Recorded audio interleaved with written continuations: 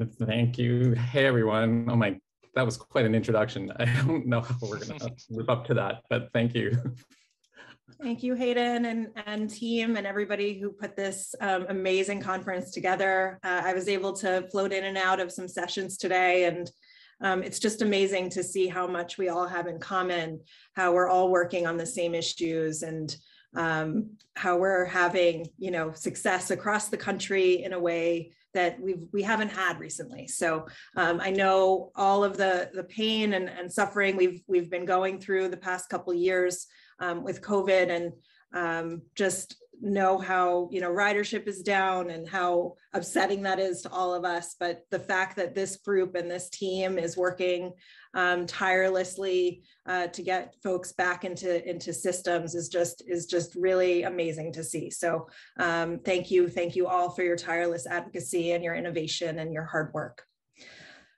So as everybody mentioned, I'm Sarah Meyer, Chief Customer Officer with the MTA in New York. I'm Joe Chan. I'm a Senior Director for Creative at the MTA. And as Sarah said, we're super honored and excited to be with you today. And the workshops we've been able to pop into have been amazing. Can everyone see our deck? Is that up on screen? Yes, greetings from New York City. Great. And you see us as well? Sorry, I don't know this whole Zoom thing. You see, we're on camera as well still? Awesome. We see everything indeed. Yeah, okay. We're good. Okay, we didn't do anything incriminating, and we'll stay on topic. So, I'll just, before we start, I just wanted to give a shout out to our 70,000 colleagues at the MTA who've worked nonstop since Friday to keep trains and buses and information flowing, making sure that everybody is safe and sound where they needed to go, where they needed to get to. So just wanted to send those thanks and to give our support to networks that are further north that might have been hit even harder than we were.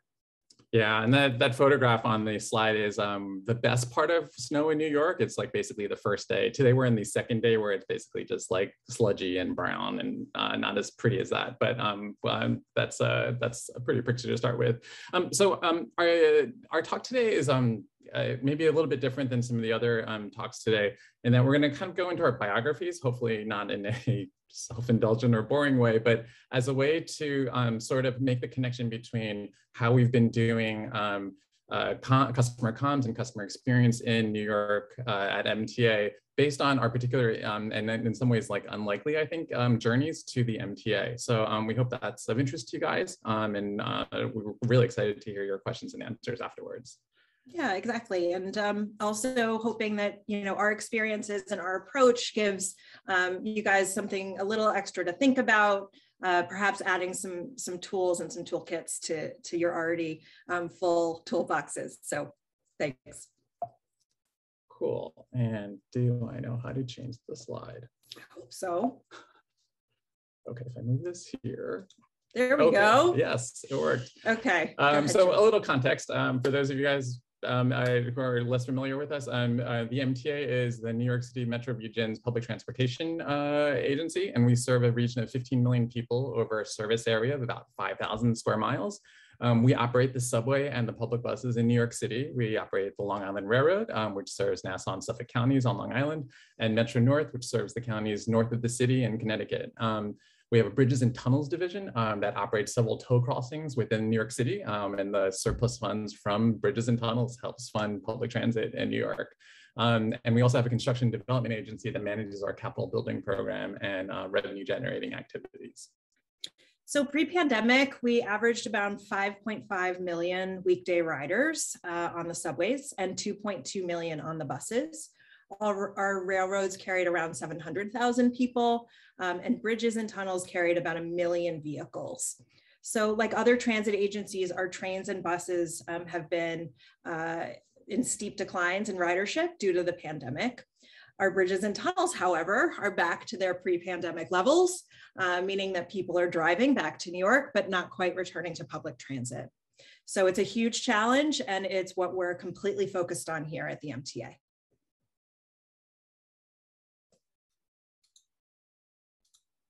Oh, how does this work? Just click on the screen on the PowerPoint. No, there we go. There we go. Okay.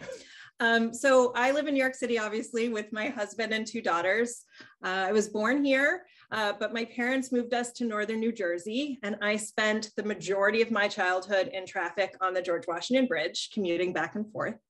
I then went to Boston, where I went to Wellesley. I'm a huge advocate for all women's colleges, for those who need it. It's where I learned to speak, really. I was very shy in high school, and it gave me the confidence that I needed to stand up for my point of view. I majored in art history, which was such a wonderful, wonderful way to bring together a lot of my interests, design, history, psychology, just really digging into what artists were feeling while they were painting, what was happening during that time. And after school, I worked in marketing and advertising at the Metropolitan Museum of Art. I had a total blast, but I made $23,000 a year, which, didn't really pay for things. So I had to keep looking, and went to DC, worked in political advertising for a little while. And then just continued to work with nonprofits and advocacy organizations on their websites. This is when websites were a new thing, and tried to always make sure that information was easy to find and that our missions were really easy and pronounced. I moved back to DC to continue communications and fundraising work. I worked on issues that were really important to me, like marriage equality, mental health. One of my favorite clients was the Lady Gaga's Born This Way Foundation. That was super fun. I also was a news junkie. I was one of those, first signups to Twitter, and just really loved reading the New York Times online. It's the first thing I did when I woke up in the morning. So I wanted to move to PR and crisis communications. It just seemed to be where the action was. And I did a lot of crisis communications work for automotive. And when I went to Edelman, which was the last PR firm that I worked at, one of my first clients was the Virgin Galactic spaceship accounts. And honestly, the second week I was assigned to this account was the Spaceship Two crash. I don't know if you guys remember that, but I was the person that literally tweeted what was going on. And it was this really incredible story where actually one of the pilots ended up surviving the crash. And it was remarkable to sort of watch how this all unfolded, and my first foray into NTSB world and all of that. So being in PR, I all of a sudden was the transportation expert because I had worked on this spaceship crash. So, it was really, really interesting. And all of a sudden, fast forward to 2017, and our subways were in crisis. We had a number of really high profile incidents that happened, and the governor declared a state of emergency and wanted an immediate sort of audit of all of the communications and how they flowed around the organization. And he was giving everybody sort of this direction that they needed to be improved immediately. So I walked into the Rail Control Center, and I've been hooked ever since. So really, really fortunate to meet Joe, and I'll let him introduce himself now. Thanks. Wow, that's an incredible story. So I was born and raised in New Jersey, and I grew up in a working class immigrant household, not too far from New York City, but culturally, very different. I fell in love with New York City as a child, and my parents would drive us into Chinatown in Manhattan, to visit my grandmother, who was working in a garment factory on Canal Street. But I just, the city was always in my imagination. So I was fortunate to attend NYU, where I studied politics and economics. And after graduating, I worked at NYU for a few years doing marketing of their summer sessions. I wanted to do grad school, and I was looking at grad school options at NYU. And I was originally wanted to do film because I was always been fascinated by film, loved sci-fi movies growing up, and just wanted to learn how to use that medium to tell stories. But around the time I was thinking about grad school, I also read The Power Broker, and that floored me and changed my whole view of the city I had been admiring from afar for so long, and I had finally gotten a chance to live in. Cities didn't happen by accident. The development of an urban area is often intentional, and reading how much Robert Moses did to New York, or did for New York, depending on your opinion of him, just blew me away. And so I enrolled in the Masters of Urban Planning program at NYU and got a degree there. And then a few months after graduating, I went to work at the MTA. I was a junior analyst there, and my first job was counting ridership and revenue from every single turnstile for every single day of the year. So I had never seen an Excel spreadsheet so large before, and it was I got a lot better at Excel.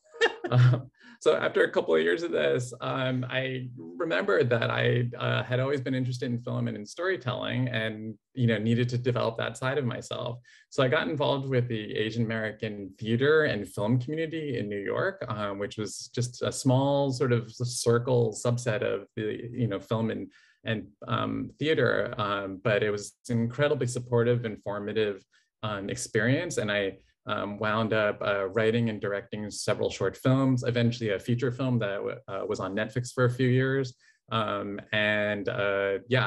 Just kind of wrote and directed these short films, took them to film festivals, learned about the business while I was trying to learn how to use the visual language of film. I had a day job, which was very steady at the MTA, counting revenue and ridership. And then I had this night and weekend gig. And I never thought they would sort of ever meet. But in about, I think 2009 or so, the MTA had a new CEO come on board, and he wanted to revamp the way the MTA was speaking to its customers. And I raised my hand and I said, hey, I know how to make videos. If you give me a shot, I can start a YouTube channel for you and we can put MTA stuff on it. And so, after I got the question, I had to explain what is YouTube. This was 2009. They said, oh yeah, sure, go ahead. It seemed harmless. So I did that for several years as a one-man band at the MTA, just, writing, shooting videos, putting them up on YouTube and seeing how they did, trying to get better at storytelling, but having a lot of fun telling the MTA story. And this medium that the MTA hadn't fully exploited at that time, and certainly, wasn't doing it online in any way. And then I just eventually grew a team, and now I'm the head of creative services at the MTA. I have a team of about 25 people. We have designers, we have videographers, we have map makers, we have copywriters, animators, illustrators, and so we do all the visual communications for the MTA, and it's a lot of fun. And I work for Sarah, which is amazing. So great. So Joe and I began working together in 2018 under the new transit president, Andy Byford. Andy had an ambitious goal to revitalize New York City transit, outlined in a plan we wrote called Fast Forward. He put the customer at the center and ignited a culture change in an organization that had seen its fair share of big plans come and go. Yeah, I mean, and as you guys know, Andy Byford, he's now at London at TfL, but what he did in his 2 short years at MTA really left an impression on the institution, and certainly everyone who worked with him, and frankly, New York. I think he opened our eyes to what transit could be in New York. So we've got some terrific leadership at the MTA since Andy, and a lot of exciting stuff coming, but he really sort of opened the door to a lot of things, I think. Yeah. And what you're seeing on the screen, which is a TransitCon exclusive, this was actually the poster we gave him at his going away party. So I hope it's in his living room, but this is now in your living room. It better be in your living room, Andy. So what we both learned from Andy and from our respective experiences, mine in crisis comms and Joe's in filmmaking, is how important storytelling and respecting the audience is. So if you're from other fields, these words and phrases might have different meanings. So we're going to go through a couple of these slides in detail. Go ahead. Yeah. So what do we mean by storytelling? To be clear, when we say storytelling, we are not talking about fictionalizing or deceiving or even like spinning something. We are public servants. We are here. We serve the public, and we believe at our core in transparency. So when we're talking about storytelling, really, we're actually talking about it on a deeper, more fundamental level of how human beings understand the world around them. And we generally understand the world in a narrative way, as a story, the story of our life, which you've heard of, a beginning, a middle, and an end. We just naturally parse information that way. We connect what we believe is a cause to what we believe is an effect. We make a connection there. We see things, as I said, often subconsciously as having a beginning, a middle, and an end. We sometimes look for heroes and villains in a story, whether or not they actually exist. It's just hardwired into us to make those kind of connections and understand the world in that way. And if you don't have all the information you expect, you will often sort of infer, or sometimes, wholesale sort of create a way to connect those dots. So, I mean, if I'm speaking a little bit too abstractly here, I would say, think of your favorite movies or novels, what made them your favorite. On a structural level, it's very likely that the author or the director focused your attention on the right thing at the right time to keep you wanting to see what would happen next. In the case of public transit, our version of storytelling is understanding what a traveler on our systems wants to know at every moment of the journey. So we need to focus their attention on what they need to know, where and when they need to know it. Great. So one example of how we did this was by eliminating the constant, unhelpful, most irritating announcement of all time. There is train traffic ahead of us. You guys remember that? It was constant. If you were in New York, you heard it so many times, you said it in your sleep. And we just wanted to know, what do you mean train traffic is ahead of us? Why isn't the train traffic ahead of us moving? What is happening ahead of us?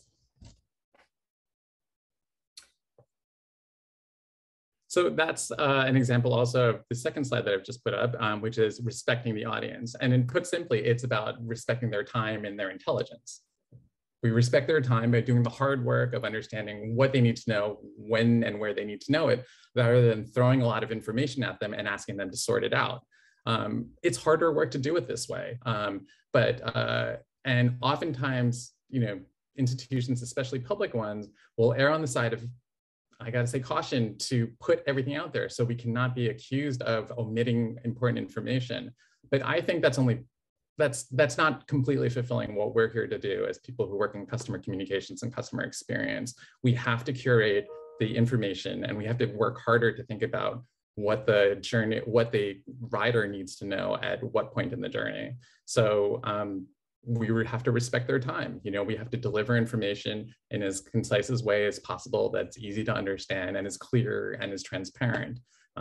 We want to respect their intelligence by being transparent about what's happening. We don't want to dumb it down, as the example Sarah just gave, or be, vague or coy. People are collectively quite sophisticated. The audience is collectively smarter than us, especially in New York City, where it's a media capital. They're bombarded with messages all the time. They're very sophisticated in figuring out what's real and what's not. And so we have a duty to them as New Yorkers to talk to New Yorkers like New Yorkers, and all of you and your customers to talk to them in a very real way. So that's what we mean by respecting the audience and what we mean by storytelling. It's harder work. It is harder work, and it is riskier in a lot of ways, because you run the risk that you may be accused of omitting some information at some critical point. We don't always get it right, but we know we need to try. That's the important thing, because that is respecting the audience. Thanks, Joe. So as a first step in replacing that announcement that I will not say again, we asked Subways for documentation on how communications flow to customers. This is what they sent me. We call it the spaghetti chart. And so I hope that it gives you a glimpse into why it's so hard to get information out to conductors.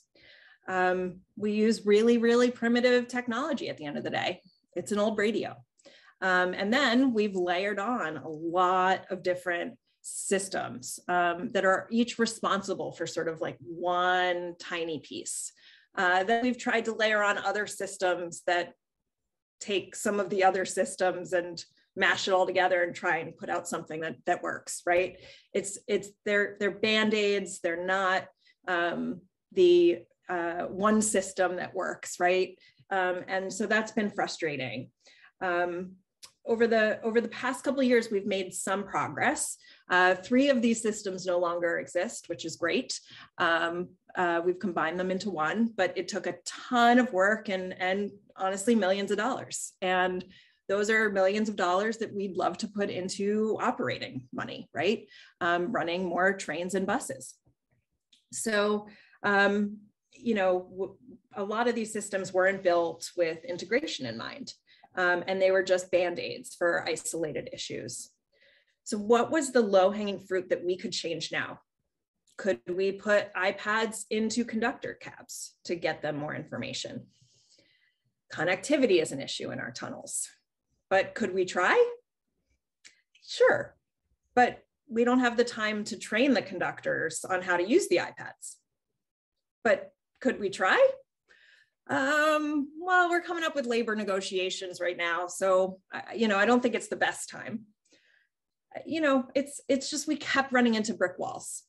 But we had to keep looking for that low-hanging fruit. So we went back to basics. Next slide, Joe. We printed out tiny little books that fit into a conductor's pocket and rewrote every single announcement with the customer in mind. We got rid of archaic greetings like ladies and gentlemen. We asked conductors to give reasons for delays, to give alternatives so customers could make better decisions.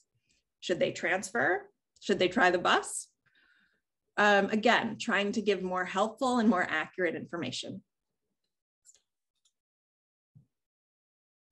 We even tried out a British accent to see if that would improve clarity of the speaker system in our older subway cars and stations. Unfortunately, it didn't. And so that's when we started focusing on social media and screens for assistance. We put a significant investment into better delivering service information to people's phones, to our digital screens in the system, and also answering one-on-one inquiries. To give you a sense of scale, in December, we put out 3,900 subway service alerts, 2,200 bus alerts, and we answered 60,000 phone calls from our 511 system, 8,700 phone calls from our help point system, those are in our subway stations. We answered and we received 25,000 tweets, 14,000 WhatsApp DM messages, and 1,400 iMessages. So it's been a really, really gratifying experience to be able to answer our customers one-on-one. Of course, Joe and I have been really focused, and the rest of the team as well. An amazing, amazing leadership team and workforce who continue to try and think of ways to prevent the inquiry from coming in the first place. So Joe's going to talk about a couple things on that sense and on that scale. So another example of how we put these principles into practice is involves what we'll call the CIC project. So the CIC stands for Customer Information Center, and that is it's a decades-old system of printed customer information like maps and scheduled, and they're placed inside frames inside the near the fare array of every subway station that we have. The photo you see here is actually from 2018, so things have changed a little bit since then, but I'll be coming back to this photo as an example of what we kind of started with and are thinking through as we looked at each product and tried to improve it. So the dual screens, so over the last several years, the MTA with Outfront Media, our advertising partner, has installed an extensive digital signage system throughout the entire MTA. I think a full build is going to be like 10,000 screens, I believe. And I know Outfront's a sponsor of this event, so shout out to them. They've been terrific partners. These screens are primarily used to carry advertising. However, the MTA has screens dedicated to service information. And we also have some time on the advertising screens as well. And so that has been a huge benefit to us in being able to deliver very quickly dynamic information to our customers. However, in bringing these screens into our stations and on board our trains and buses, there was a little bit of an oversight, and that's what we should be doing with the rest of the information canvases that we have in that control area, and also, frankly, how better to use the the screens. We'd never had anything like that at that scale in the New York City subway system before. And so there was just a lot of stuff that wasn't known. So when I came to the project, one of the first things we did was like to take a look at what's out there. You know, are we using the best use of digital, and are we making the best use of the other medias that we have available to us? So you'll see just in this photograph on the left, again, this was a couple of years ago, but on the left are the new screens that sort of appeared. You'll see if you know New York City, these are actually installed in what were the original, I believe, 1930s era IND sort of advertising windows, I guess, in a way. So it's funny that they're plopped there, and then you see like the CI, the traditional printed CICs, which show printed, which have frames that are intended to contain printed maps and things. So the first thing, well, actually, Sarah, why don't you speak to it? Sure. This is your thing. So the first thing that we eliminated, I call it the wall of shame. I don't mean to make light of it, because we have some extremely talented folks that have been writing these service notices, which are incredibly hard to write. And they kept them updated week after week, and distributed them to each fare array week after week. An incredible amount of effort went into this thing. And it worked for a while. That being said, it made our customer do a lot of work, right? You had to like search for what notice would be helpful or relevant to you. There were like 4 or 5 different ones for the same time period. And in the fare array, if you're like me, you just want to get to the train. You don't have the time to sort of scan and look. So, by eliminating the wall of shame, we also made the work for our team much harder, because we had to really curate the messages specific to the stations. That was kind of a hard sell, right? Because we were giving everybody so much more work to do, but it was what was right, and it's what's effective, and really glad that we X this thing out.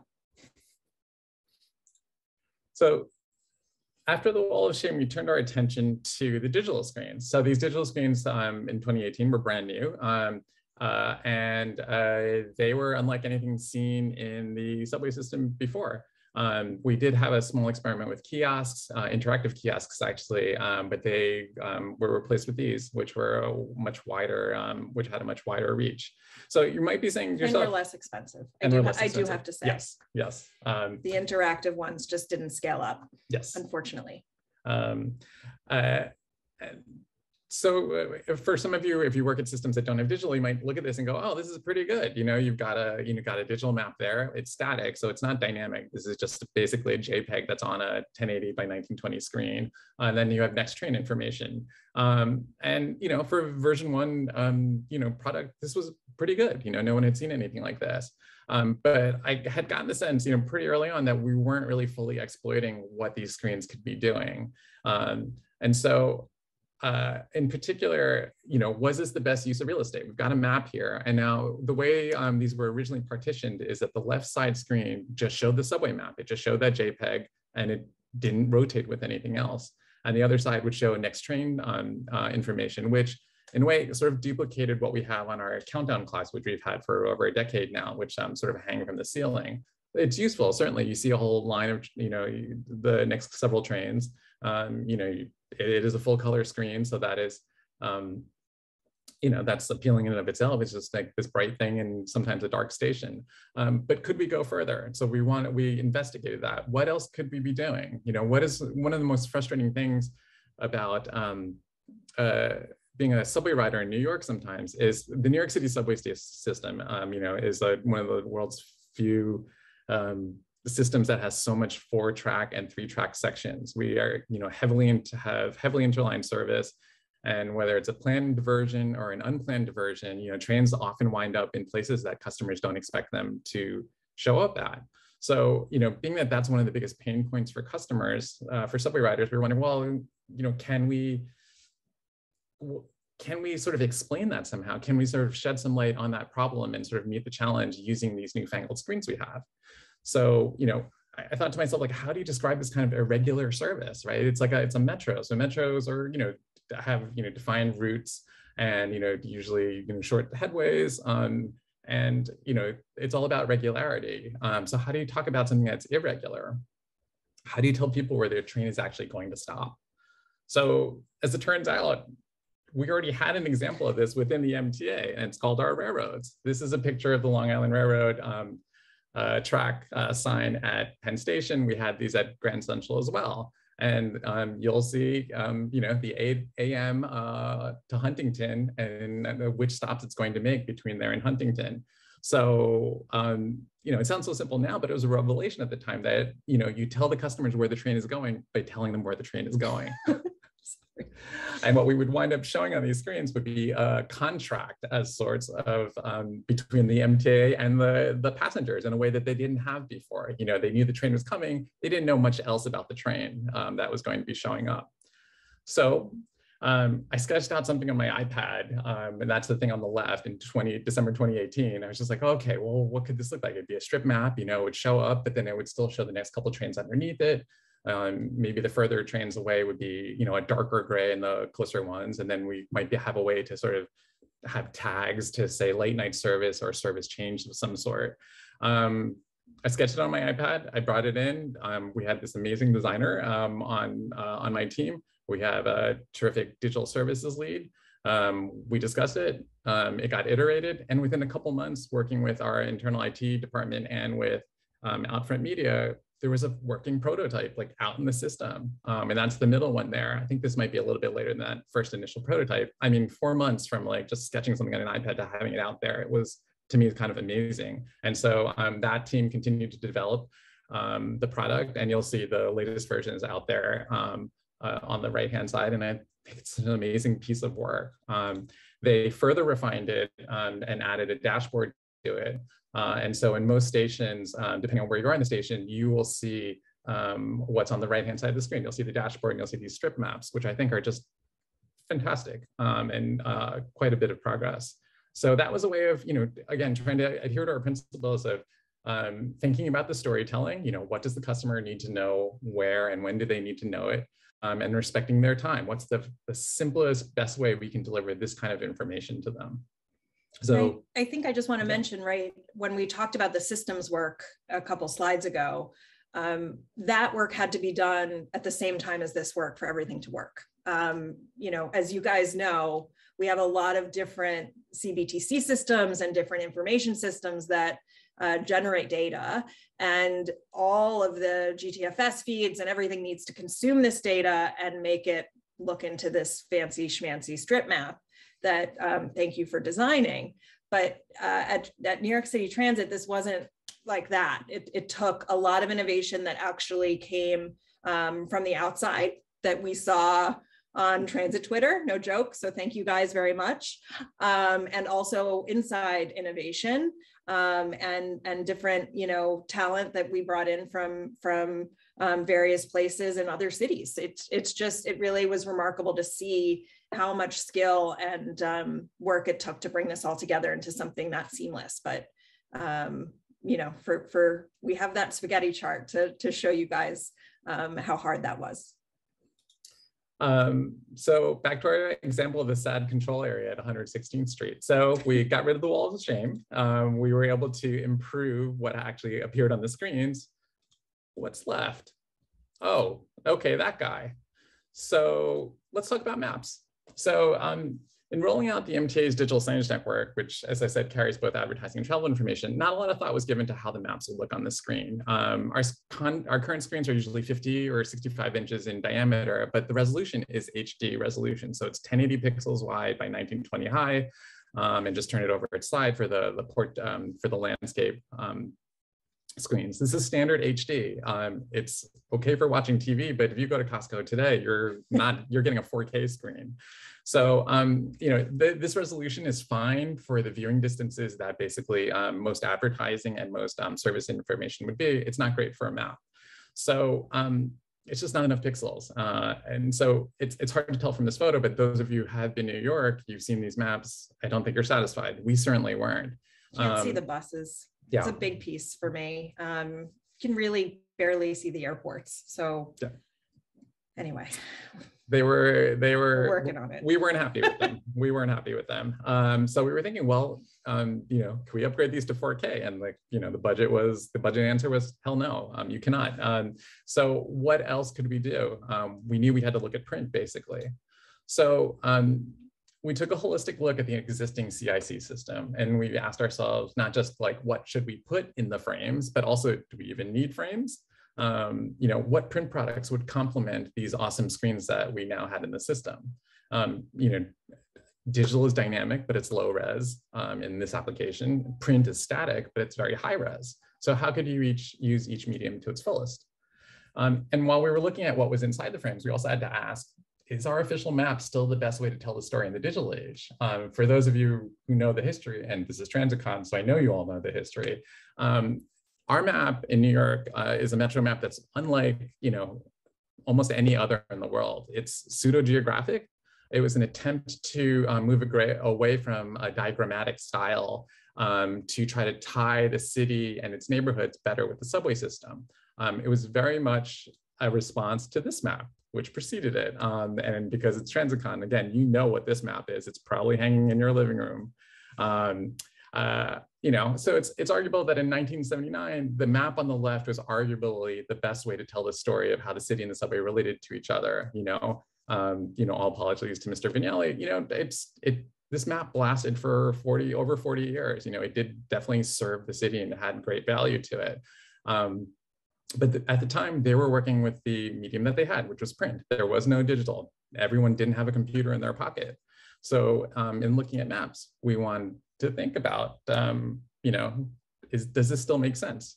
So for the future of our maps, we're looking beyond what, you know, at what our peers are doing. And this is probably the first time in decades that New York City has done this. But we're also looking back at our incredible design heritage, Vignelli, Unimark, all the amazing things that Waterhouse yes, Fuentes. Yes.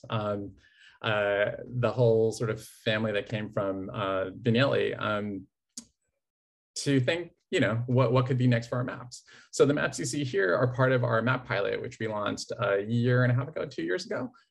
We currently have these maps up in 9 stations and on 2 of our shuttle trains. And so if you're in New York, please check them out. We have a QR code so people can leave us feedback. You can also see these maps online and fill out the survey online.